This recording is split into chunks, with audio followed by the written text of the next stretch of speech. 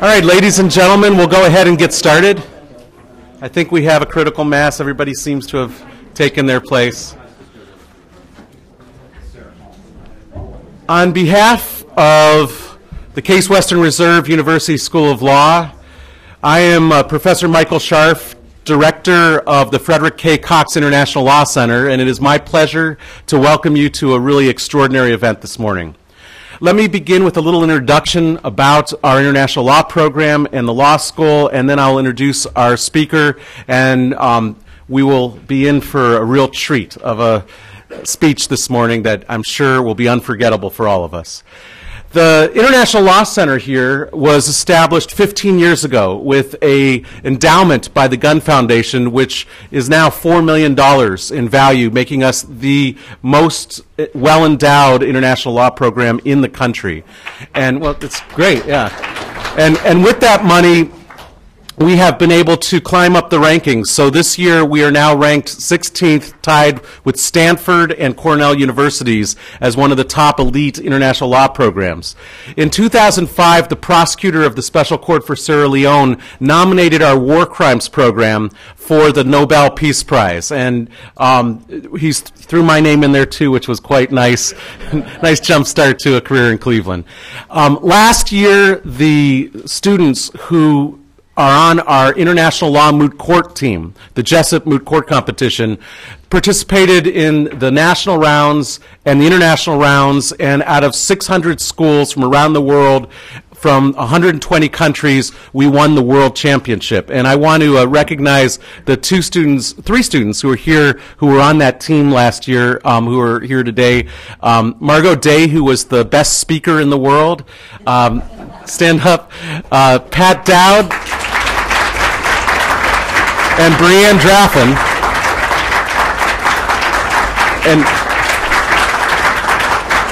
Thank you. And Margot and Pat are back this year, and they're joined with Nikki Dasarathy and Sarah Pierce. Are you guys here? I see Nikki. Sarah? Who are bound and determined to repeat as world champions, and they're doing everything possible for that. So anyway, the International Law Program has really been doing well here. We're very excited, and we thank you all for coming to our events every semester and for supporting us in many other ways. This wouldn't be possible if not for the support also of my faculty colleagues and of those of you in the room and the students who come and really are our force multiplier. The dean of the law school, Bob Rawson, who is fantastic. Was the managing partner of Jones Day, Revis and Pogue, the second largest law firm in the world, and he's been a real big supporter of international law. He was supposed to be here to do the introduction and present the award today, and unfortunately he had a conflict on the West Coast and couldn't get back. And it's not that we are trying to develop a Pol Pot-like cult of personality. His photo was supposed to be the one in the book, but at the last minute we replaced it with mine. I just wanted you guys to know that. Yeah. But so that does fall on me to introduce the speaker today and to give him our prestigious award. 5 years ago, we decided to use some of our endowment to create an award called the Humanitarian Award for Advancing Global Justice that would go to someone who is an extraordinary individual who for the last year has done the most, in our opinion, to advance global justice throughout the world. The first recipient was the Undersecretary General of the United Nations for Legal Affairs, Hans Corell. The next year we had Philippe Kirsch, who was the president of the International Criminal Court.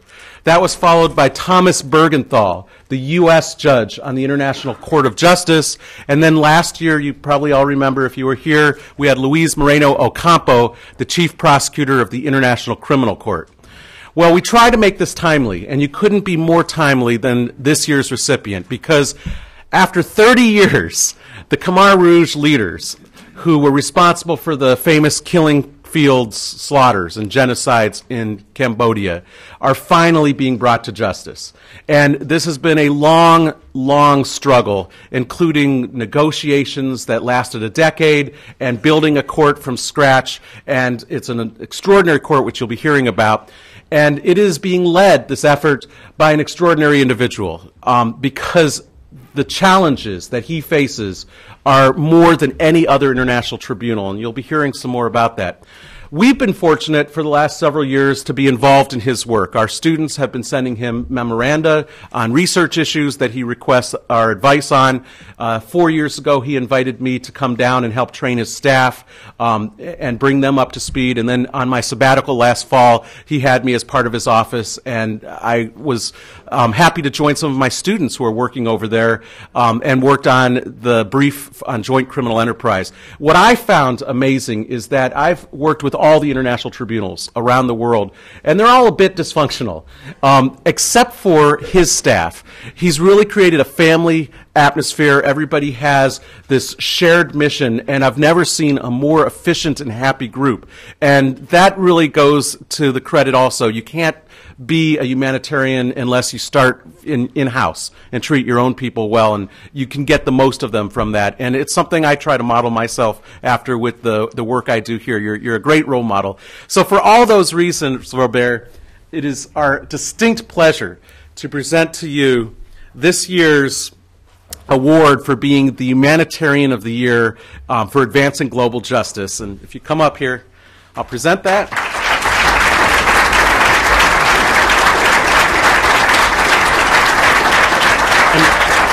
Let me just tell you briefly about Robert. He didn't just wake up one morning and was prosecutor of the Cambodia Tribunal. What happened was he started out as a prosecutor in Canada. And after a long career there, he went off to Kosovo and prosecuted war crimes there.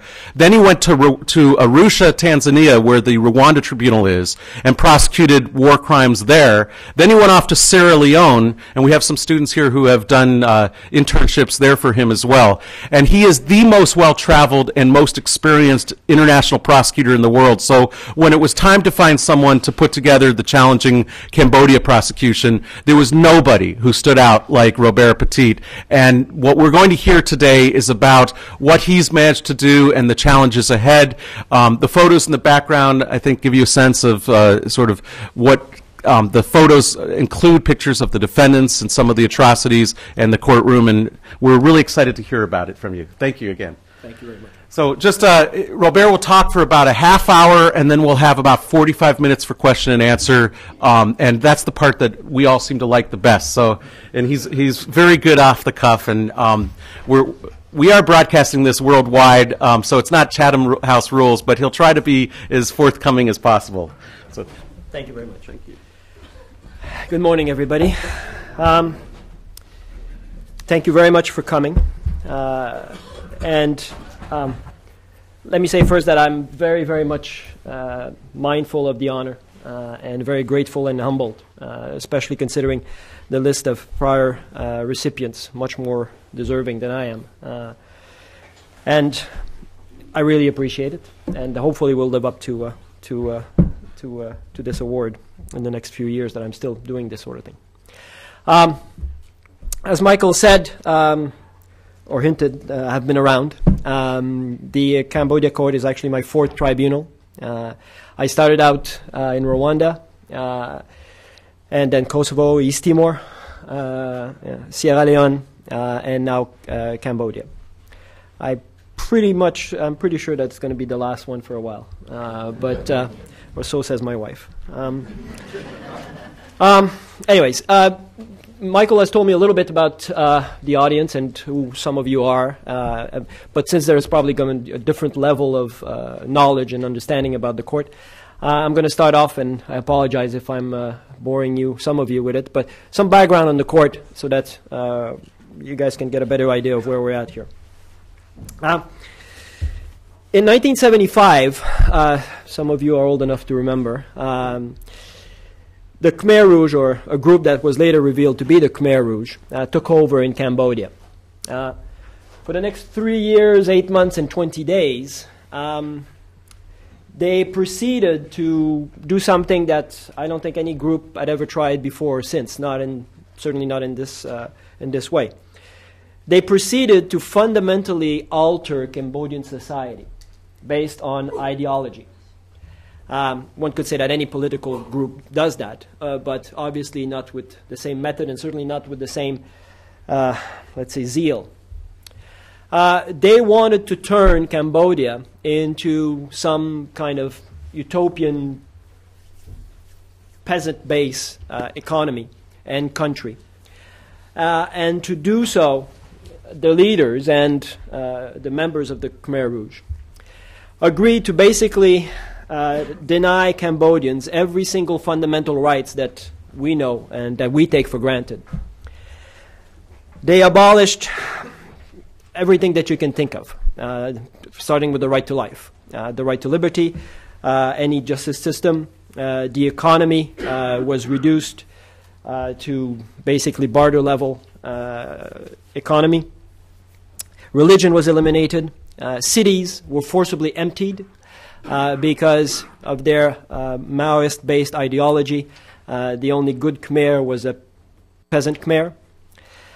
They forcibly emptied all the cities, and the residents had to be or were evacuated into communes in the countryside and forced to work on hard labor projects or agricultural projects. And I think it's safe to say that since about maybe between 1 million and 2 million Cambodians died as a result of the Khmer Rouge policies during those 3 years and 8 months, every Cambodian living today can be considered a victim of that regime. And that is certainly how we are approaching the work that we do in our perspective about what this court means to Cambodians. Now, as I said, from 1975 to 79, the Khmer Rouge were in power. Finally, in January 79, a Vietnamese armed force invasion threw them out, although they remained for quite a number of years, actually. Not only a military force, but they also remained, because of world politics, the official government of Cambodia, having a seat at the UN for Cambodia for many years afterwards. This was eventually withdrawn, and eventually, through a negotiation yesterday, I'll tell you a little bit more about, the remaining Khmer Rouge came in from the cold, let's say. But in 1979, when the Vietnamese did take over, and when the world, although there was knowledge of the atrocities that were being committed, but because the regime was so secretive, not probably as thorough knowledge as it should have been. But in 1979, when it did become clear the level of atrocities, the Vietnamese decided to put on a trial. They tried in absentia the number one leader of the movement, Pol Pot, Salazar, a.k.a. Pol Pot, and Yang Sari, who was, during the Khmer Rouge era, the Minister of Foreign Affairs. They were tried in absentia for what was termed genocide and found guilty, as is sometimes the case, and I'm not going to talk about recent situation, Iraq. Sometimes you have very good evidence but lousy procedures, and a trial that doesn't meet what we would term international standards. Just to give you an idea, the first words of the defense lawyer for Yang Sari and Pol Pot, an American lady from New York, I believe, was, "My clients, those monsters, are certainly guilty," or some words to that effect. So, nonetheless, the evidence brought forth was compelling, and the world, if it didn't know then, certainly realized the level of atrocities that were inflicted on the Cambodian people during that time. They were found guilty, as I said. They were found guilty and in absentia and condemned to death. That was, until we came around, the only accountability for those crimes until we started work in 2006. Part of that is, again, because of political reasons. Another reason is because from 79 to the time that the government of Cambodia requested assistance to set up the trial in 1997, Cambodia went through still a lot of upheaval and a lot of major issues, let's say. But in 1997, the government of Cambodia, headed by two co-prime ministers, this co-business goes back a long way, one of them being the current prime minister, Hun Sen, who was himself a Khmer Rouge at the time, but who had defected before being purged and joined the Vietnamese forces. The two co-prime ministers asked the UN formally for assistance in setting up a court to account for the crimes of the Khmer Rouge. It recognized in its letter that Cambodia did not have the resources to put together such an endeavor. And following this letter, the UN and Cambodia entered into some very difficult negotiations. Technologically wise, if I keep walking around, this is not a problem for the video. It is, eh? Okay, I'll try not. Too much caffeine. I'll try and work it up that way. So, I say long negotiations because the two partners, let's say, took a very different approach. The government of Cambodia, from the inception, insisted that this trial process, this accountability process, must be Cambodian and Cambodian-led and dominated. It was a Cambodian problem requiring a Cambodian solution. The international community, mindful of the state of the justice system in Cambodia and of the emerging trends in international criminal law, wanted to make sure that the process, if it's going to be involved in it, was above boards, was up to international standards. The two sides took a long time to agree, and at one point, actually, the UN walked out on the negotiations because it didn't feel that it could get from the government an agreement on a structure that they would be acceptable to them. Finally, in 2004, the government and the UN did agree and signed an agreement creating the court. The court, however, 3 years beforehand had been sort of created by a Cambodian law enacting an agreement that hadn't been signed yet. So it was a difficult process, let's say. But anyways, in 2004, everybody agreed we were going to have some accountability for the Khmer Rouge crimes. It's quite a peculiar court. I actually had a nice PowerPoint this morning, but technology failed me, so I'm going to try and illustrate it as best as I could. It's a hybrid court. It's an internationalized court in which the Cambodian government or Cambodia has the majority of responsibilities, both administratively and judicially, which is a first in terms of hybrid courts, except maybe for Bosnia. It is based on the civil law system, the continental criminal civil law system, actually specifically France, or a version of it. And several interesting features are built in the agreement and in the court. One of which is that there is equivalent on the judicial side of responsibilities. There is two co-prosecutors. A national colleague, my national colleague, Chia Liang, was the only woman judicial officer on the national side. And myself are the co-prosecutors. We initiate the proceedings. We determine what crimes should be investigated and, if appropriate, who should be investigated for them. And after conducting this preliminary investigation, we forward the case to co-investigative judges, a French investigative judges and a Cambodian, who are tasked with, within the limits of what we give them to investigate, gather all the relevant evidence on both sides of the issue, on the mitigating factor as well as the inculpatory side of things. This is the French system, which apparently now Mr. Sarkozy wants to abolish, apparently.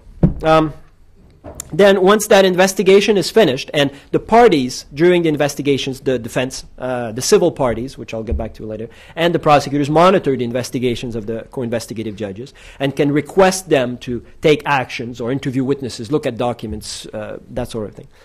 But once that investigation, according to the judges, is finished, they send back the case to us for our final submission, for interpretation, let's say, of what it means. And then once we give them that, they issue a closing order, which is akin to our indictment, and they forward the case to trial, to the trial chamber. At the trial level and at the appeals level, the co-prosecutors are there and have the tasks, according to the statutes, of proving the guilt of the accused beyond a reasonable doubt, and, of course, any appeal thereafter. So the co-prosecutors are there from the beginning to the very end of it.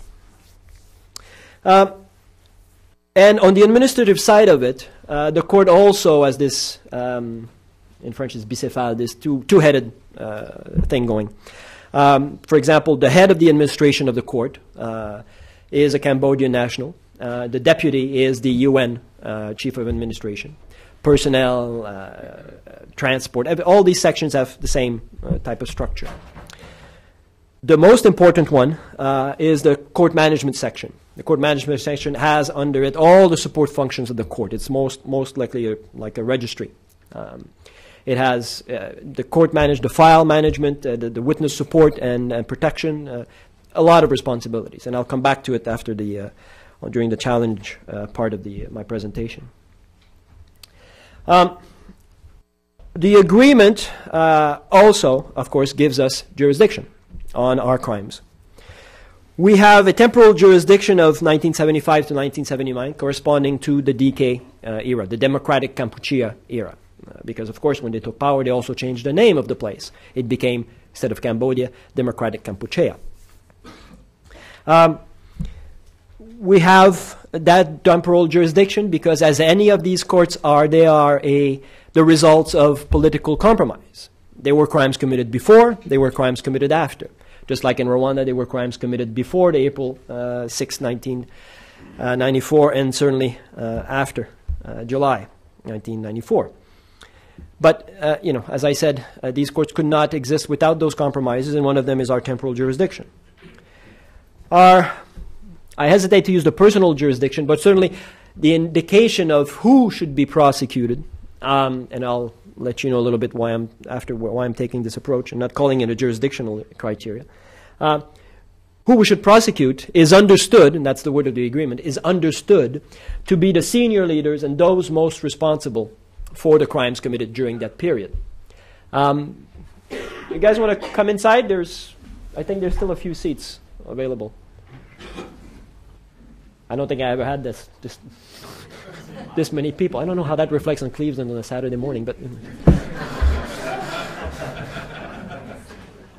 either that or you've been threatening your students again, Michael.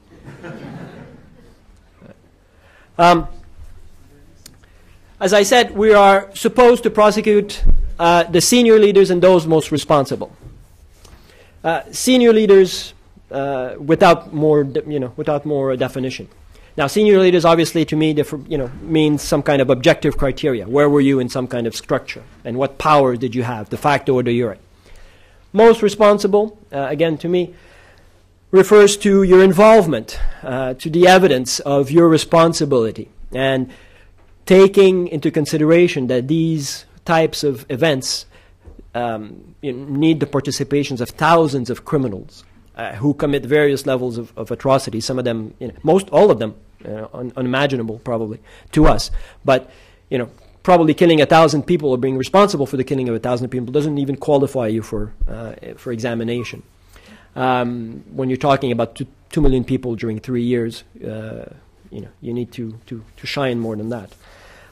But most responsible, again, requires, I would think, an analysis based on the evidence and your level of responsibility, taking into account the whole picture. The subject matter of our court is, the usual: genocide, crimes against humanity, war crimes. We have crimes against protected person and religious symbols, which is a first for international criminal law. And actually, I'm not even sure they are crimes. I'm not sure why they would put in there. And we have also jurisdiction over national crimes. Don't forget, this is a national court. It's called the Extraordinary Chambers within the Courts of Cambodia. We have jurisdiction on murder, torture, and religious persecution, which are national crimes. This, I'll come back to a bit later, also has led to some interesting debates within our court. This is not a first, however. In Sierra Leone, we had jurisdiction over national crimes. I think it was arson, murder. Not sure, don't remember exactly which ones we had. But we never charged them. This was a decision made by David Crane at the time not to prosecute under national law. We have taken a different approach. In our first indictment, we have charged national crimes, although we needed an appeal from the investigative judge's decision to be able to do that. So we have those substantive crimes that are, for the most part, identical or mostly identical, except there's a few twists. Nothing is easy in our court. For example, the genocide definition, the standard one. Instead, you must seek to destroy in whole or in part groups, and committing crimes such as, or as such, sorry. We have such as, okay, in our definition. It's obviously a typo, but I'm sure some bright, or I don't know if that's the term, but I'm sure it'll be litigated somehow.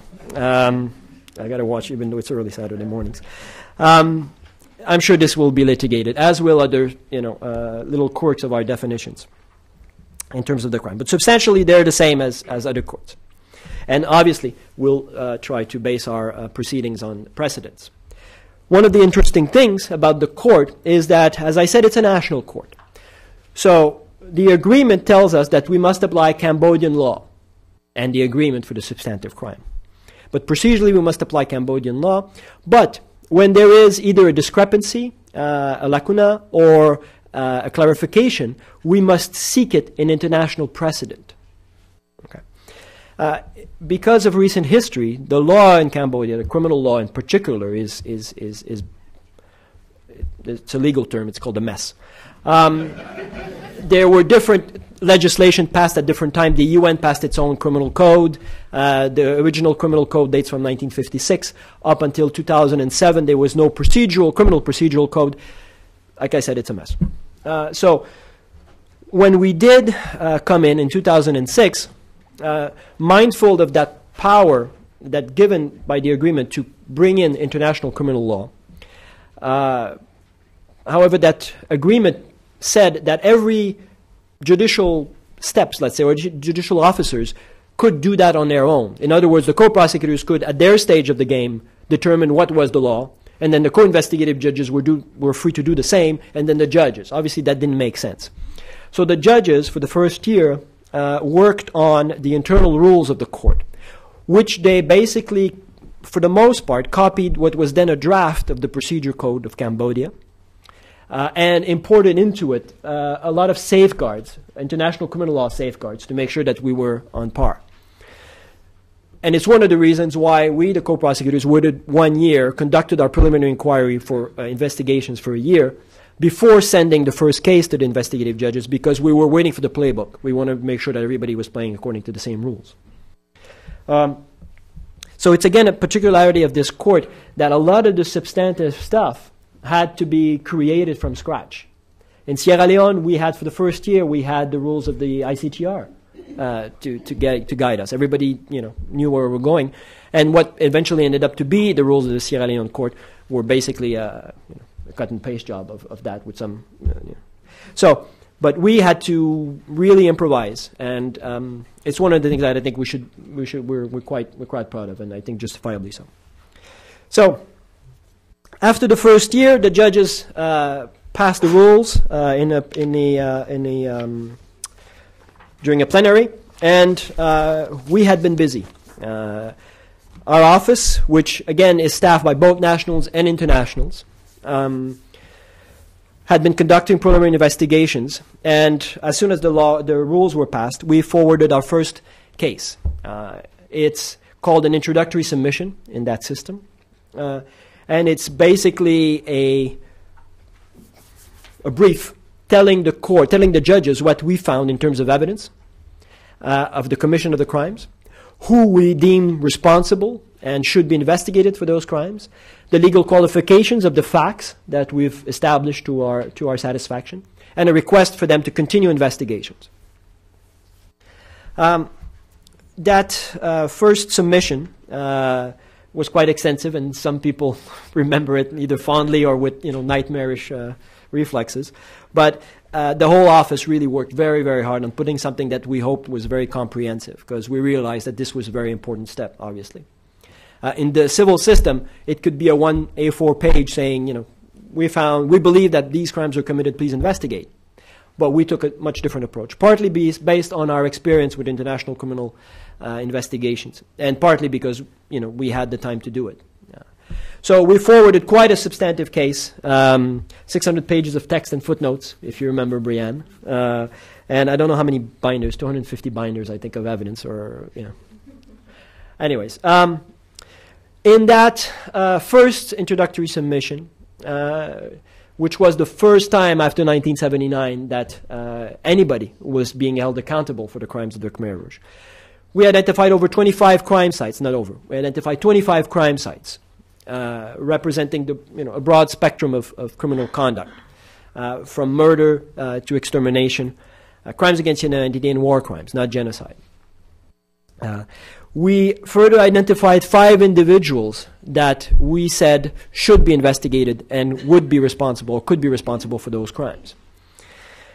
We identified over 300, I think, witnesses, potential witnesses to follow up on, and asked the judges to conduct the investigations. Shortly after, shortly after, all these 5 individuals were detained. We requested their arrest, their detention, and were successful in requesting their pretrial detention. And to this day, they're still detained, although they've all appealed, and we all the appeals were we won all the appeals. They're still in jail.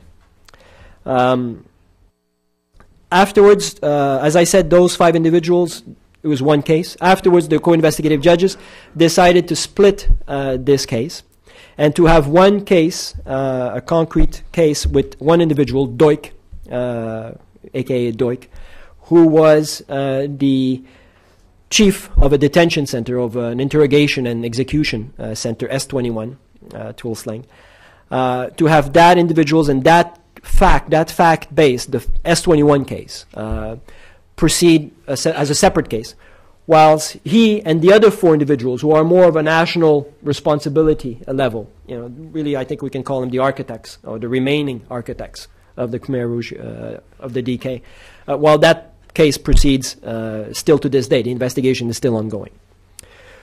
Doik's case, however, the S21 case, the investigation itself closed in May or June of last year. It was forwarded to us, the co-prosecutors, for our final submission. We had 30 days, and we forwarded our final submission. And we requested, Doik at the time had only been charged by the co-investigative judges with war crimes and crimes against humanity during the investigation, from the very beginning almost. We requested that Doik be further charged with national crimes, and we requested that co-investigative judges apply joint criminal enterprise liability to his actions within S21. The co-investigative judges, in one sentence, deemed that even though the national crimes were proven, they need not be sent for trial. That was the extent of the reasoning. And on GCE, I actually didn't mention the words GCE or the concept within their closing order. So we appealed that, because even though the co-investigative judges have a fundamental responsibility of building the case together, we're the one who end up with it at court, and we thought that it was fundamentally important that the national crimes and GCE be part of that.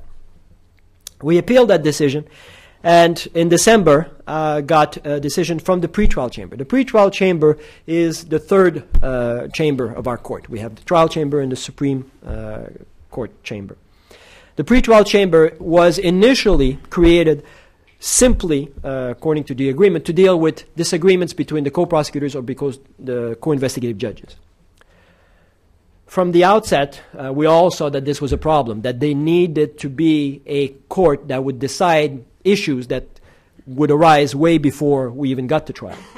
For example, appeals from bail or appeals on bail. If accused were detained by the co-investigative judges, the agreement did not foresee any appeal of that.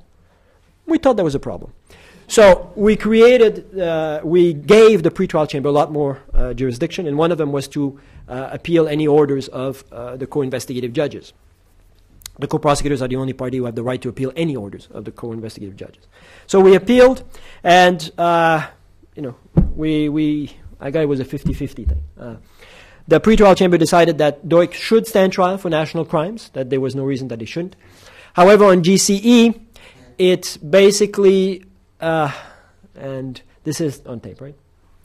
On GCE decided that the joint criminal enterprise, because of the fact that the case had been separated, had not been investigated within the S21 case, and therefore the accused could not stand trial on it, because up until the final submission had not been put on sufficient notice that this was going to be part of his case to answer. I'll leave it at that, I think. So after this decision, the case was then sent forward to the trial chamber. It is expected that the initial hearing, there will be an initial hearing on the 17th of February, I think, to deal with witness issues, more of a house cleaning type of hearing. And then hopefully in March, the actual hearing of evidence, the trial will start.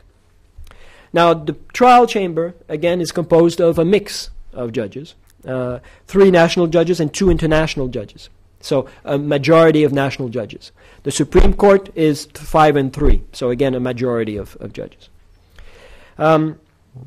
However, for any positive decision, guilty or acquittal, there must be a supra-majority. So for example, at the trial chamber level, in theory, if one wanted to be, if the court wanted to find someone guilty, they would have at least 4 judges who would have to agree together. Okay. This was one of the safeguard built in, actually a solution that, if I'm not mistaken, came from the intervention of John Kerry to save the negotiations, to allow both sides to be reasonably certain that things would be above board. The supermajority is also quite original to any court that I know of, anyways. So the trial of Duch hopefully will proceed in March. The investigation, as I said, of the other case is ongoing. Hopefully we'll finish this year. I'm somewhat optimistic that we could get a trial this year, but somewhat optimistic. There is, and I'll probably start the challenge part with that. There is other cases that are that may or may not come to trial, and they are the object of a disagreement between my national colleague and I, which I'll come back in a bit later. But so far we have these 2 cases on the dock. We've had some really interesting decisions so far, at least especially in this past year.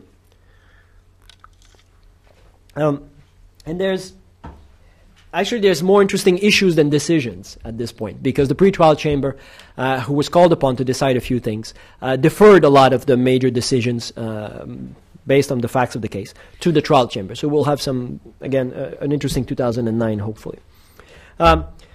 Some of the ones that certainly are obvious is, don't forget, we're talking about crimes that happened 1975 to 79. So we have to figure out what the law was then, so that the accused can be held responsible for something that existed then and not thereafter, right? You're all familiar with the principle.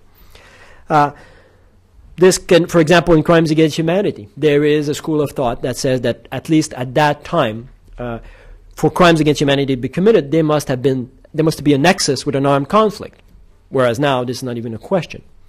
It might have been at the time. Probably this will be litigated.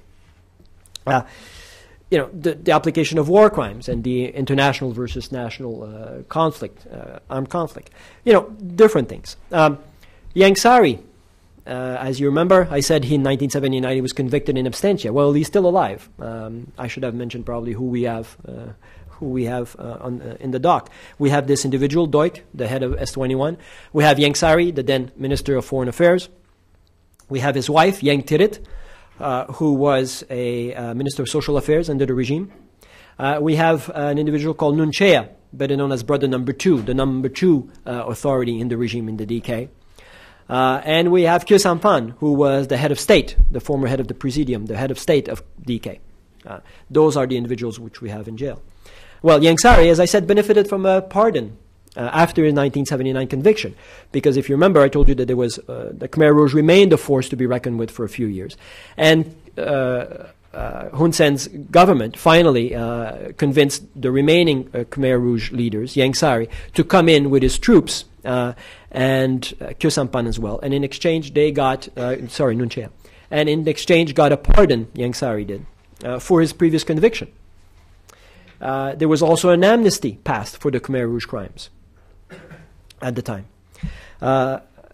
And Yang Sari, during an appeal of his detention, was actually forced to bring up these issues because his lawyer had reserved himself the right to bring that up at a later stage. And we said, no, if you want to, these jurisdictional issues should be pleaded at the first opportunity, because obviously you don't want a court to go on if it doesn't have jurisdiction. So the court forced him actually to argue it, and he did, and lost somewhat. The pretrial chamber decided that because he also pled that he had already been tried for what was essentially crimes against humanity, even though it was called genocide, and cannot be therefore tried again. Well, the pretrial chamber decided that what he had been charged was with genocide, that it was genocide, and if he should, and decided not to decide, again, I'll be careful, deferred the final decision on that because he was not charged, and he's still not charged with genocide.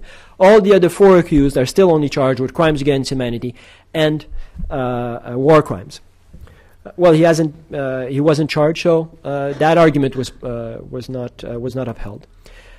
His pardon, as well, was not deemed to be an obstacle to prosecution. And the court seemed to agree, although it's not clear, but seemed to agree with one of our arguments that you cannot have a pardon for international crimes. I think I think it's an argument can be made that this is the law now, certainly customary international law. And the pardon and the amnesty did not apply to the ECCC. So that was one interesting issue, or a set of issues, that will come up again at the trial chamber, and hopefully we'll have a definite decision. GCE is another one. As Michael mentioned, he helped us a great deal in drafting a very good opinion on the applicability of GCE for our court. One of the arguments brought up by the defense is that, first of all, that GCE did not exist in 1975, 1979. And based on several dissenting opinions from ICTY onwards, that GCE should not apply to our set of facts. Part of the argument being that it is a creation of common law-inspired international criminal tribunals. Part of the argument, again, is that it is an artificial creation from the ICTY based on a few jurisprudence from Nuremberg onwards, and that it increases the liability of an individuals for needlessly and certainly against his rights. That's the arguments of the defense. We obviously argue that these crimes are committed. The commission of these crimes cannot happen without the application of. Cannot happen without individuals agreeing to commit these crimes or agreeing to take part into something that they know will lead to these crimes, and that are foreseeable consequences of that agreement. At the trial in Yangsari, at the pretrial chamber level, as I said, the question was deferred. In the Doig case, he was not sent for trial on that question. However, the civil law system makes the trial chamber totally independent to consider whatever it wants, except for the factual basis of the closing order of the indictment. So we will probably argue in front of the trial chamber that GCE is applicable to the ECCC and that Doig should be held accountable for the actions of his subordinates as part of this joint criminal enterprise. Although that decision has not been formally reached by my colleague and I yet. So we will have probably an interesting years in terms of judicial decision. One of them, and it certainly represents an illustration of the challenges of this court. One of those decisions that hopefully will be reached this year is: will there be more cases? Will there be more individuals that will stand trial for 2 million people dead than those 5 individuals? Another novel aspect of the agreement and the law in our court foresees that the co-prosecutors will not agree on who should be charged for what. Foresees that there will be disagreement about prosecution, and has a built-in conflict resolution mechanism in the agreement. The agreement says that if the co-prosecutors cannot agree, then that disagreement will be resolved by the pretrial chamber.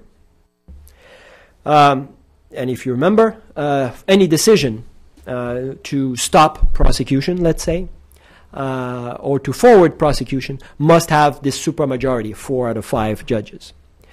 If not, the agreement says, the prosecution goes forward.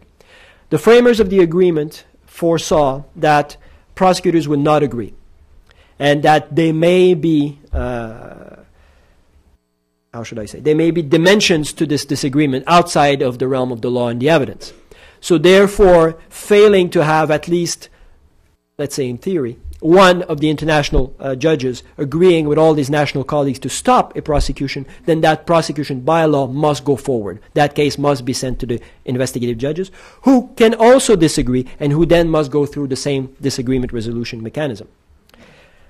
In November, my colleague and I finally reached a point that we agreed to disagree. We had, certainly from quite a while ago, at least on the international side of the office, determined that there were few more people who could qualify as senior leader or most responsible for the crimes committed than those 5 presently accused. It's my personal belief that these courts, although legitimately focused and narrow in terms of the justice that they can deliver, must try to deliver as much of that justice possible, must try to illustrate as substantively as possible the nature of the crimes committed and the types of individuals who committed those crimes and their liability. You have to paint the picture as much as you can, within the confines of whatever timeline the framers of the agreement or the negotiations agrees to, within a limited budget. Nobody wants a rogue prosecution, and nobody certainly wants to undermine the stability of a country or the evolution of a country toward reconciliation and rebuilding. But if you're going to do this, you got to do it right. And you got to do it with, as I said, the priority of trying to have as many people as possible account for as many of the right crimes as possible. We, or at least I, as I said, became convinced that there were a few more individuals that, even within the limits that we have with our court, should be prosecuted for the crimes of the era, or at least certainly warrants further investigation by the investigative judges. My colleague does not agree. So we formally, in early December, I believe, filed for a disagreement resolution to the pretrial chamber. That means that we have forwarded our case, or cases, actually, to the pretrial chamber for their decision. My position is that the law is clear. If Article 53 tells us that if we, the co-prosecutors, believe that crimes were committed within the jurisdiction of the court, then we can send these crimes to be investigated. And we can identify people that should be investigated along with these crimes. This is our threshold. And I, of the position that once a prosecutor is appointed, then he or she must have an unfettered discretion to exercise his responsibilities in his jurisdiction. My colleague believes, and is on the record as stating, that these 5 presently accused would be enough, would allow for the court to fulfill its mandate, that to go for further prosecution might endanger our funding, and might endanger peace and stability in Cambodia. Obviously, I don't believe that's the case. Nobody wants to run the risk of undermining stability in Cambodia, nor do I think, we've been investigating Khmer Rouge for 2 years now. Nobody has taken to the bush or thrown grenades around. I think Cambodia and its current government are very much stable and mindful of the price of peace, and will not, these prosecutions would not endanger that. Sorry. I believe that the donors, on the contrary, by seeing that this court is trying to achieve as much justice as possible in accordance with the law and in accordance with the international standard, will be motivated to keep on funding our court. We are dependent on voluntary donation. That's also something that's a bit different from ICTY and ICTR. Their budget are voted and part of the assessed budget of the UN. We're dependent on the kindness of strangers, as is Sierra Leone. And hopefully, hopefully, the judge of the pretrial chamber will agree and these cases will go forward. I believe that these new cases, although limited, will allow us to, as I said, depict as much as we can of what happened during that era. And that is fundamental because, for me, this is quite new in this court and in this type of work. And I'll come back to it at the end. But we are expected to tell history by the Cambodian people. We're expected to answer some really basic questions. And I think that these additional cases will allow us to do that, hopefully. I've hinted already at some of the challenges we're facing. The most obvious one, and I remember when I got the letter from Kofi Annan, asking me to come to New York and being interviewed for this job, I remember thinking, wait a minute, how long has this been now? And it's 30 years. These events took place 30 years. This is the longest gap between crimes and accountability in any of these courts. It brings with it, obviously, some obvious challenges. The availability of witnesses is the first. The availability of accused is the second one. Our youngest accused, Doik, is 66 now, I think. The oldest one is 86. They have, aside from Doik, they have some, serious health issues that go along with that age. That's one of the challenges, and we've had already motions brought forward that these people should be freed because of their health conditions, or alternative measures to detention should be found. All of that has been, as I said, dismissed by the pretrial chambers. The evidence itself, the effect on the evidence of the passage of time is also obvious. First of all, forensic evidence. A very little value 30 years onwards. Mass graves, if they've been found, have generally been excavated. You can't really get much forensic value out of after 30 years. Documents. Now, this was a government apparatus for 3 years and 8 months. It generated a lot of documents. A lot of it has been left, and a lot of it has served as our basis for these prosecutions.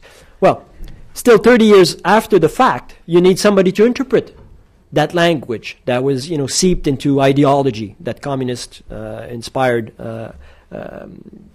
not dialect, but a different type of language than even normal. There's the Khmer Rouge Khmer, and there's the normal Khmer.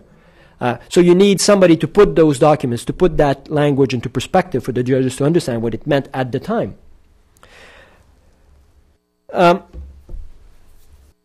As I said, we have also the questions of the health of our detainees.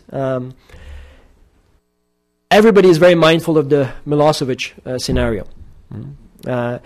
We have very few of those most responsible, the senior leaders left, and certainly, I think, so we allege, Nunchea and Yang Sari and Kyo Sampan certainly rank as some of the architects of the regime.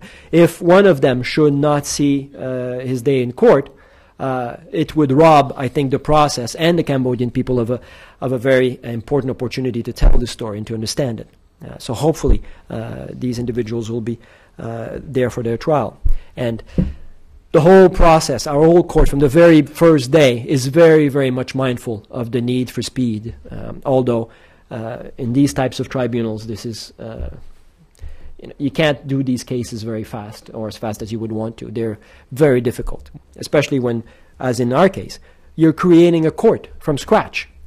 You're bringing together people who oftentimes can't even speak the same language, who have to apply systems of law that is foreign to them, who have huge responsibilities, and that's one of the another challenge. You have a hybrid court where the national component has the most responsibility, both in terms of judicial responsibility, but also in administrative responsibility. And very few justice systems in the world can put together a court to judge these types of cases. And yet the Cambodian system, everybody acknowledges is, has some serious deficiencies.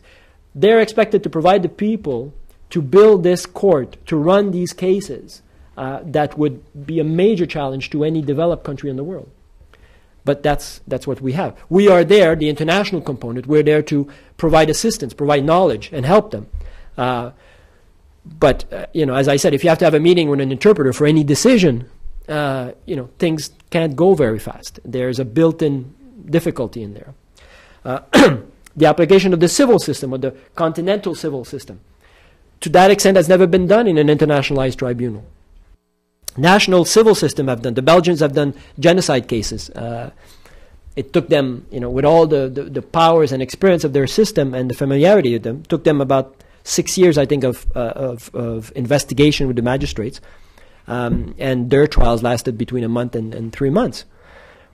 Well, but in an internationalized setting, with importing into it international criminal law precedent and international personnel, it's the first time that the civil system will be tested to that extent.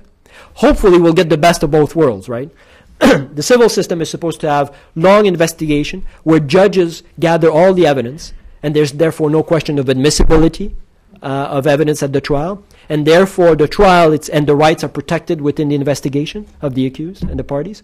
And the trials therefore are short because all the relevant evidence has already been gathered. It's in the file. The judges have read it, they understood it, they lead the evidence, they ask the parties their opinion, and then they can render judgment very quickly.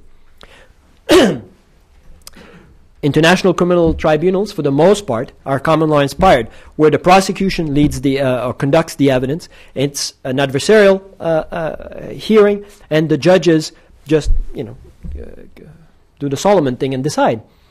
And the trials can be very long because all the evidence gets heard and put into the file during this public hearing. We're all, again, as I said, we're all hoping that we're going to be able to manage both the best and bring the best of both systems into this process. One of the main challenges that we had is our limited resources. I think by the time we came around, it's quite clear that the donor community has experienced a bit of fatigue with these international tribunals, and certainly wants to send a message that these courts have to be lean and mean and fast. Right. The consequences of this is that our structure, who was elaborated within those negotiations by people who had actually been in court, well, that structure was then handed over to accountants in the various embassies and governments, and came back with all kinds of little cuts that ended up with a structure and a budget that just did not make sense in terms of what was expected of us. So we ran out of money. And actually, as we did in Sierra Leone, I still remember the registrar in Sierra Leone sending everybody a note, please be aware that in 30 days, you might be out of a job and update your CV in consequence. Well, we faced the same thing in Cambodia. And we had a budget, I think, 56 million that was expected to last for 3 years that ran out within, I think, the first year and a half. And we had to put together a budget proposal and asking for more money. The United States, up until last year, did not contribute any money to the court. It was barred, if I understood correctly, by the laws of the country to give us any money. Now, because they are, or the United States government is reasonably certain that the process is going to be up to international standards, they have started funding. We got 1.8 million, which we're very grateful of. But we want and need more. The major donors of the court are Japan and France.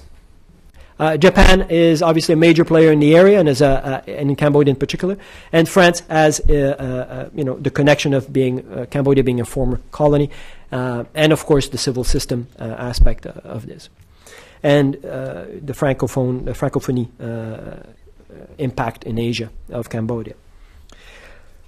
But we have gotten additional funding. But again, on voluntary basis, Japan just announced 21 million that would go to the UN side of the outfit. The ECC side of the court is running out of money, I think, this time in February. Next month, I think. And theoretically, the whole thing could ground to a halt. I don't think that's going to happen. I think we are going to be this court, more than Sierra Leone, expected to reach some milestones before we give in some cash. Which is fair enough, but it obviously builds in another challenge in the process. And even with the budget that the supplementary budget that we asked for, it's still the leanest of all these courts, and we have little means. That's why we're dependent on people like Michael and the bright guys and girls who work with him to give us assistance. And we have other agreements with other universities and even law firms, most of them in the United States, for pro bono assistance, because we need the resources that we don't have with our budget. One of the memos that somebody is working on now for us is about corruption. One of the challenges that we have is the credibility itself of the court. As I told you earlier, I believe that these additional cases will I think, lend credibility to our process. But that credibility is under attack to a certain extent by allegations of corruptions within the court, administrative corruption. The allegation is, or are, that as is the case apparently, or as is alleged, throughout the Cambodian systems, government system, one must pay to get a job, and one must keep on paying to keep his or her job. This is what is alleged to have been and still may be taking place within the administrative side of the court on the Cambodian side. These allegations came out quite clearly and forcefully through NGOs. There was an investigations by the UN investigative arm, although, as I said, the corruption is supposed to be taking place on the national side. That report was handed over to the national side, and there is a lot of pressure on the national government to address these allegations quite transparently and comprehensively. Of course, this is an issue that's already being litigated by the defense. One of the defense team from Nunchia, has asked the National Municipal Court to investigate the head of the administration and I think the Deputy Prime Minister and a few other people for these alleged corruption. And it's obviously an issue that's not going to go away. The Office of Legal Affairs of the UN came to Cambodia, a high-level delegation, and have agreed to form a working group to address this.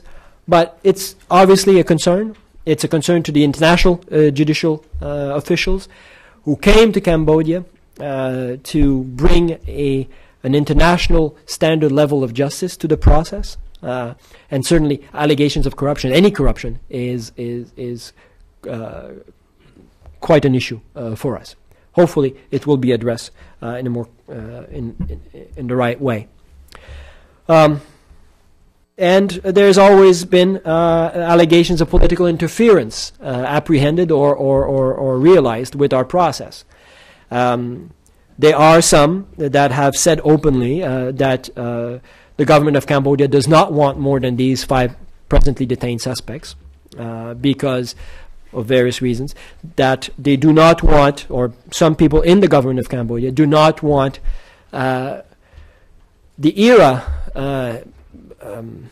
to be under too close of a scrutiny, because they were themselves former Khmer Rouge. They themselves had posts of the same types or the same authority level as those that could be investigated by us, that the story could be told to the public, and then the questions asked, well, if you're prosecuting this guy, why not this guy? That sort of thing.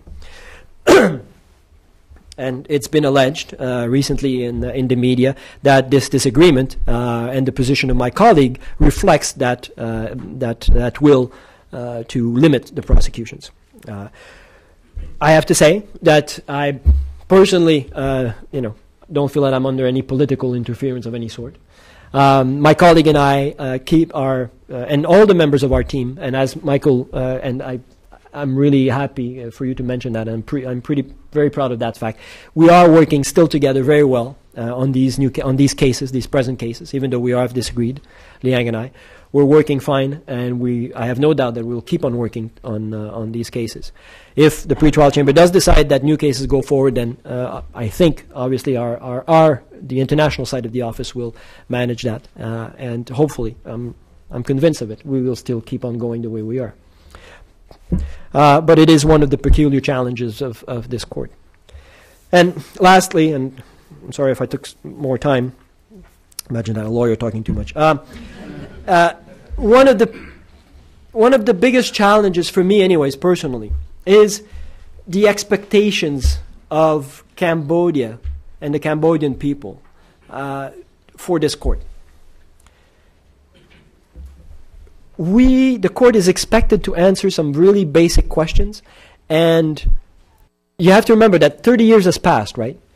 And there's a huge amount of information that has been gathered about what happened. Okay, there's people who have made careers out of, establishing or at least, saying that they've established what happened, who did what to whom and why, right? There's a huge amount of information, documents, videos, name it, okay, available.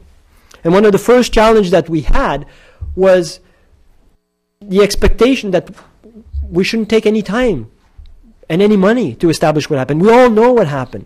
It's all there. The evidence is all there. You know, why are you taking so much time and so much money? You have that in other courts, but not to that extent. Okay, because usually the courts are fresher after the events, and there's not that built-in, you know, belief.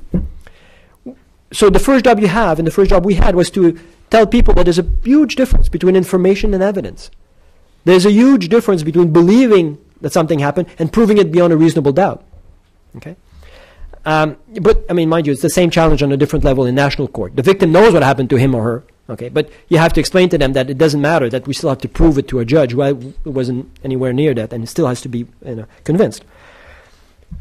But as I said, we're also expected to answer questions as to why it happened. One of the first outreach sessions that I went to, it really hit me. These young people would come into the mic and ask, why did they do it?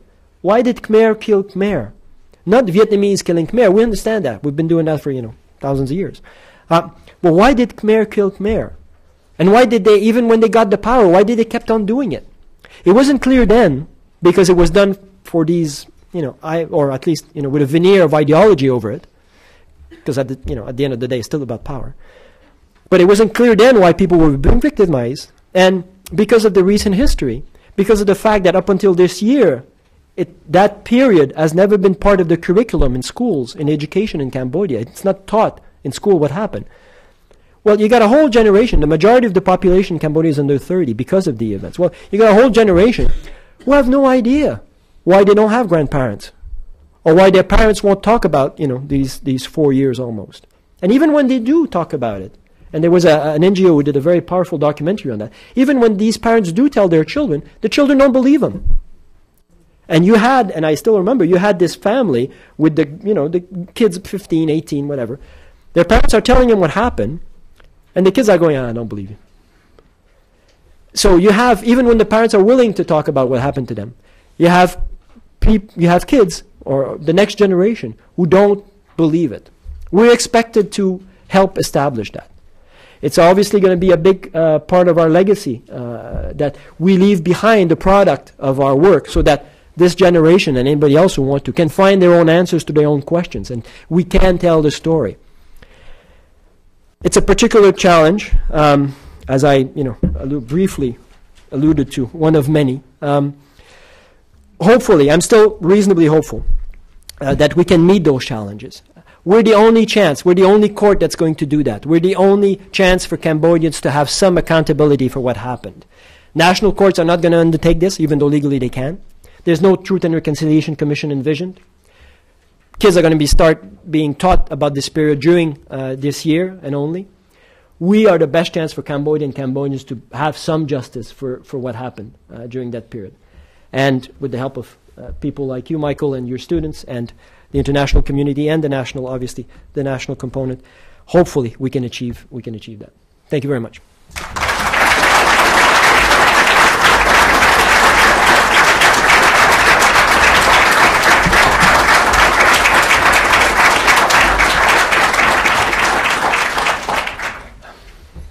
Any questions? Somehow I knew you were going to be the first one, because I saw you reading here. You knew I was going to be the first one. Yeah. Okay, but my question is basically, why national courts instead of international courts? I mean,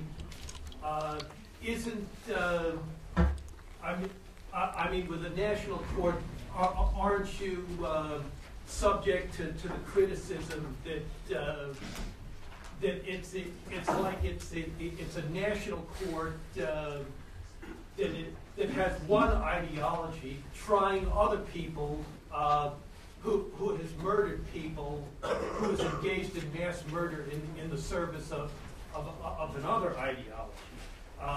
Isn't it better to have international courts with international judges as ideology free as possible, judging defendants accused of mass murder in the service of any ideology? I thank you for that question. It's a very good one. And short answer, no. Ideally, you want the victims or the representative of the victims, the national system judging the perpetrators. Okay, that's the best solution. If, however, a national system cannot do that, then the next best thing, and again, I have experience in both types, the next best thing is a hybrid court. It is a court that is in the place where the crimes happen, where the victims can come and see justice being done, but has this built-in component of international personnel who have no personal stake in the matter, in the subject matter, and who will bring some guarantees to the process. For example, in ICTR, where I started my international career, the court was 5,000 kilometers away in another country. The investigations were taking place in Kigali, and that's where I was based, not Arusha, I was based in Kigali. The investigations were taking place in the country where it happened, but the results and the guilt or the innocence and the facts were all getting established 5,000 kilometers away, where Rwandans could not see it. And we missed the boat completely on outreach with ICTR, and it allowed our message and what was happening in our court to be completely filtered through the media, to NGOs, to the government, to anybody who wanted to, because we were not there, and people could not come and see. In Sierra Leone, I remember that when we opened the first trial, huge lines of people to come and see this justice being done, to hear the story. Mind you, as the time goes by, people go back to their normal lives, and also because they don't find the answers they're expecting. People come to these trials wanting to know who killed their father or why was her sister raped. But what they hear is crime-based evidence, things that we have to prove for the massive or systematic nature of the crimes, and then linkage evidence to these guys who are on trial who never got their hands dirty, who never killed anybody's brother or sister. So people tend to drift away. And that's why, as I said, legacy is important. We have to leave the work product behind so people can find their own answers. But ideally, you want a hybrid court if it's possible. In Rwanda, we couldn't. Right after the genocide, there was no way we could establish a court there and have any semblance of impartial justice. ICTY, same difference. But you can and should strive to have a hybrid mechanism by which there's a very strong national component, bringing accountability to their own crimes. It's not my family who was victimized, and when this process is over, I'll go home. But people who have lived through this or whose families have lived through this, they should have a direct influence and impact on how accountability for these crimes is done. So if you can, then you should have an international hybrid tribunal. Yes, please. Okay. Thank you. Thank you for the extraordinary lecture this morning initially. Thank you. Are you at liberty to share how the judges, both Cambodian nationals and non-Cambodian judges, were selected for the various levels of the court? The national judges were selected obviously by the national government. The international judges were selected by the UN. Not sure how they came up with a list. But eventually, after the selection process, a further selection process, that list of internationals was submitted to the government of Cambodia, because, as I said, it's a Cambodian court. And it's the Council of the Magistracy who decided among the list of internationals who would be named. So the candidates were put forward by the UN with alternates, because we have reserved, some of us have reserved prosecutor or judges. So, for example, if I can't serve, I have, well, it's not clear actually that I still have, but actually at the time I had a reserve co-prosecutor who could come in. So, for my position, let's say 2 names were submitted to the royal government of Cambodia, and they selected one as the active and one as the reserve. But the criteria used obviously were, hopefully significant experience in international criminal law, or at least in criminal law, and in some cases for the civil system of it.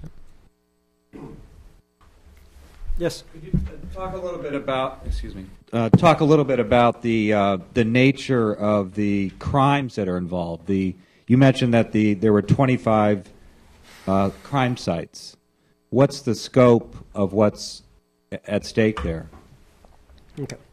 One of the other challenges that we've had, and I didn't talk about, is the transparency of the process. In the civil system, the investigation is confidential, right? So, for example, when we sent our introductory submission, we issued a press release that just said 25 crime sites of different nature. Because by law, we cannot reveal the details. Okay? And it's one of the issues we've had. Don't remember, again, there's people have been waiting 30 years to have explanations about what happened. And now we come in, we're all there, we got all this money, we're working, but we can't tell you what we're doing. And it's been part of the frustrations we've been having to deal with. So I can't really go into much details about what is presently under investigation. Suffice to say that they represent, at least in our perspective, in the co-prosecutor's perspective, as broad a spectrum of the types of crimes that were committed. It's no secret that there were detention centers all over the country. We forwarded some of those. It's no secret that there were killing fields or areas where massacres happened. We've identified some of those. Cities were evacuated, as I said. The capital of Phnom Penh is being the most well-known. Again, obviously, it's part of our case. But unfortunately, I can't go into too much detail. Sorry. Yes, please. Are there rules of evidence? And if so, what are their source, governing things such as authenticity and hearsay? Yeah. As I said, we have a civil system, okay? And the rules of evidence of that system have actually been adopted by other international criminal courts, which are more common law inspired. But everybody from the beginning realized that our common law rules of admissibility of evidence would not work in this system, okay? You cannot have a chain of custody issues. You cannot disallow hearsay from being admissible. Everything has to go to the judge to be properly weighed if it's relevant.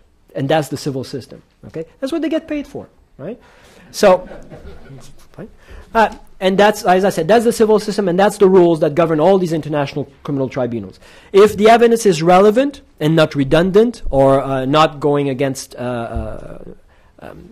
for example, torture evidence, that sort of thing. If that evidence is relevant, then it goes to the judges, and then they weigh it. They can choose to do whatever they want with it, but it goes in. So this is the system that we have. You have to have that, otherwise, I mean, I don't know how I could, illustrate it. I remember when the Belgians did their first case, their first genocide, Rwandan genocide case. Okay, it was a very narrow. There was 4 accused. 2 were nuns, Catholic nuns, that were accused of having incited the murders of refugees that were in a garage near their place, Tutsi refugees, and actually had paid for the gas that was used to burn the place down with them inside. Okay, and a lot of these Tutsis men who were in the garage were married to Hutu women, peasants, just basic farmers. And I remember I was in Belgium for the opening of the trial, and then the Belgian TV went down to Rwanda and interviewed one of those widows that was going to come in, to come and testify in Belgium. And that woman had never been out of her hill, not even to the capital of Kigali. And in a couple of days, they were going to fly her off to Belgium, spend 3 or 4 a week in the totally foreign environment, come into this huge, massive courtroom in Brussels. It scared the hell out of anyone, even the innocent, and testify in this. Well, people were speaking all kinds of language that she couldn't understand, and was expected to tell the most horrifying part of her life, right? And they were interviewing this woman while she's, trying to figure out what's the good beans from the bad beans from her crop. And they're asking a question. All of a sudden, she stops answering, and she looks at the journalist. She said, "I don't have any shoes. Do you think they'll give me shoes?" So if you try and apply our common law rules of evidence to people like that and to their story, you'll never get anywhere. Okay? Rules of that are meant to work in systems that have hundreds of years of tradition, that have the same culture as anybody who's involved in them.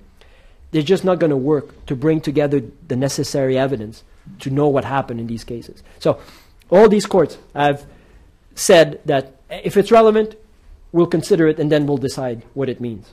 And that's how, for example, the International Criminal Tribunal for Rwanda now has taken judicial notice of a genocide.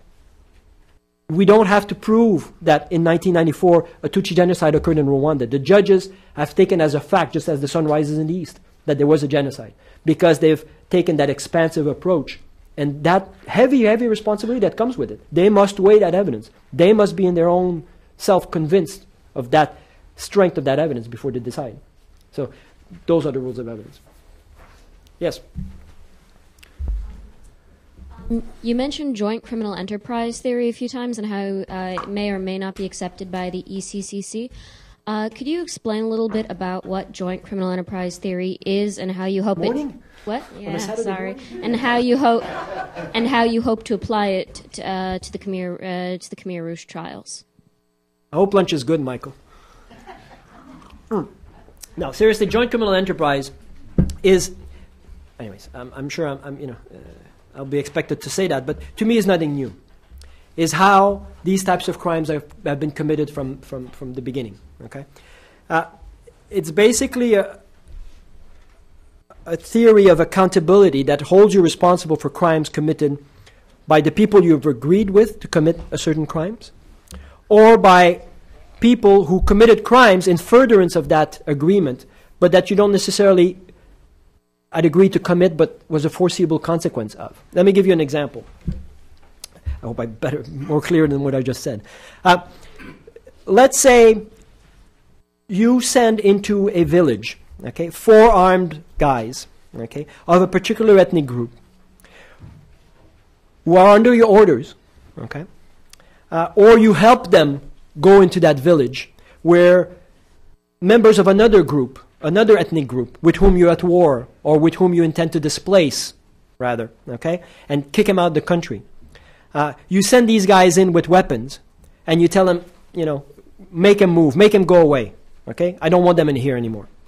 You don't tell them to kill anybody, but you give them weapons, you prime them, and you tell them that the objective, which is a crime, is to, get them out. And one of these villagers gets killed in the process by one of these 4 guys. Was that a foreseeable consequence? Did you know, or could you foresee that by doing the acts that you did, by facilitating the commissions of those acts, that one crime would be committed, even though you didn't tell him to commit that crime? That's one type of joint criminal enterprise. You are held responsible for that, even though you didn't tell him to do it, but it was a foreseeable consequence. Another type is where, let's say you are in charge of feeding the guards or making sure that the guards of the concentration camps are being fed and well taken care of and paid on time, etc. You're not killing anyone. You're not torturing anyone. But you know darn well what's happening, and you know darn well that what you're doing is helping them commit those crimes. That's also one type. So basically that's, like I said, it's being responsible for not only your own actions, but also for the actions of others, and having the necessary intent through that agreement. And how are you trying to apply this to the 5 men who are currently on trial at the ECCC? Well, I can't. Again, that's coming closer to the facts that I can really talk about. But if you think about, as I said, this was a government apparatus that for 3 years, 8 months, and 20 days stated that nobody had any rights, that you had to do what they told you to do, and that took any necessary steps to achieve the aims of their plans, including the commissions of crimes. You can draw your own conclusions. Yes?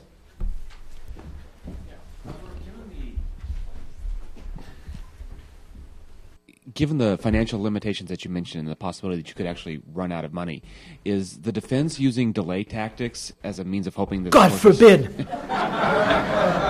How dare... Get him out! And if so, how are you dealing with that? Yeah, no. I'm sorry, I didn't... I meant to be facetious, but it's without foundation. No, there are... Listen... The defense in these types of, especially in these types of tribunals, is fundamental to the credibility of the process.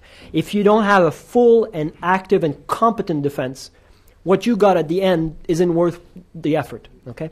In East Timor, when I got there in 2002, was relatively at the beginning of this. It was the worst professional experience because on the other side you had kids as defense lawyers, people who had just come out of law school, who had no experience, who were being helped, by internationals, but the program at the time was very in its inception. And as a prosecutor, then you have to do both jobs. You have to make sure that you're completely above board. You can't count on anyone to keep you in check. You have to do it yourself. Because, as I said, otherwise, the judgment you get at the end is worthless. Right? And the whole idea is getting to the truth and having something that is unassailable.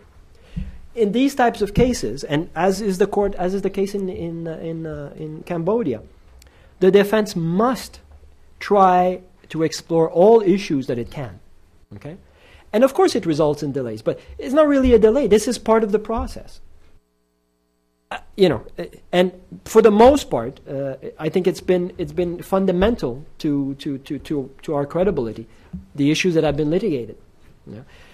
I mean, obviously, at the end, we'll see what we'll have a better idea. I think at the end of the process, what really, what was warranted and what may not have been. For example, one of the defense teams, that of Sampan, represented by Jacques Vergès, who's a French attorney, defense attorney, who was the object of a documentary a couple of years ago, The Devil's Advocate. Some of you might have seen it. Well, his approach is that as long as the whole file is not translated into French, he's not doing anything. So he has not, or they have not filed any request for investigative action to the co-investigative judges. They have not filed any motion of anything except to say that they want the whole case and file in French. That is their defense so far. At the end of the process, we'll judge if there was something else that could have been done or should have been done. Other defense teams have taken a different approach and raised different issues. But in all seriousness, if you don't have, and I hope that all these defense teams will be as competent and as strong and as active as possible, because you want at the end the whole thing to be tested thoroughly so that people can believe it. Who funds the defense? There's a defense office that's created by the agreement with the head of the defense office that supports defense teams. Defense teams, again, have the same double-headed thing, an international counsel and a national counsel with a mixed team behind them. And the defense office has a budget on its own, funded by the international community. Part of our international budget goes to the defense office, and they fund the defense teams. Yes? You were talking about... Making you walk, eh? Yeah, you were talking about the legacy of the trial once it's completed.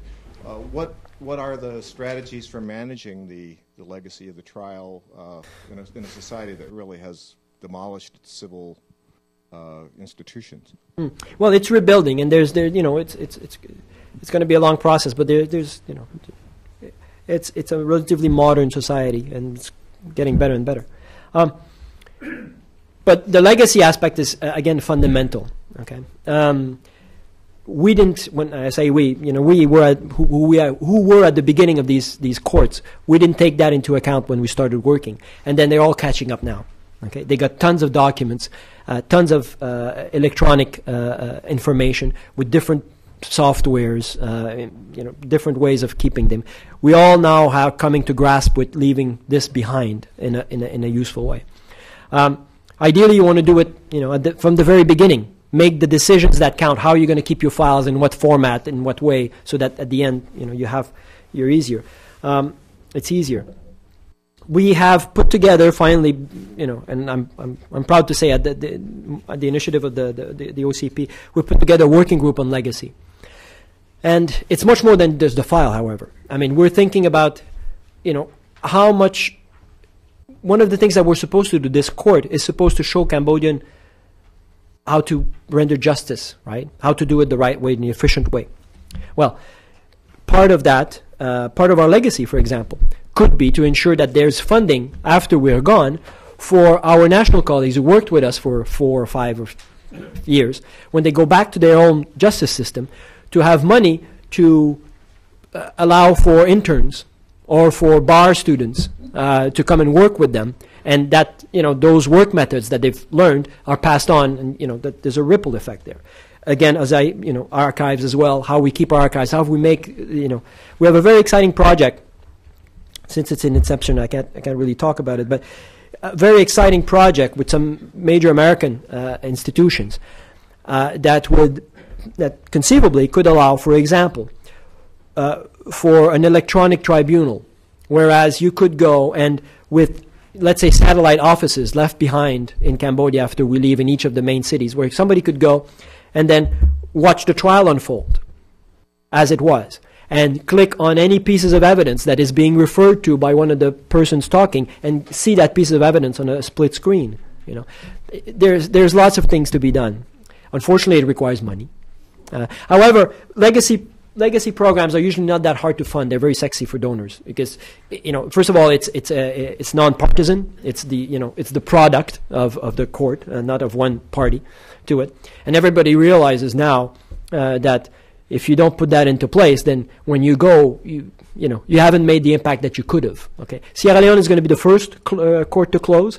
They're now dealing very actively with this. We're hopefully going to learn from their experience and hopefully get the funding to do it right. That's a good place, I think, to stop since we've exceeded our time. Robert, let me thank you again for taking the 35-hour trip from Phnom Penh to Cleveland and coming here. This really was an extraordinary morning, so thank you. Thank you very much.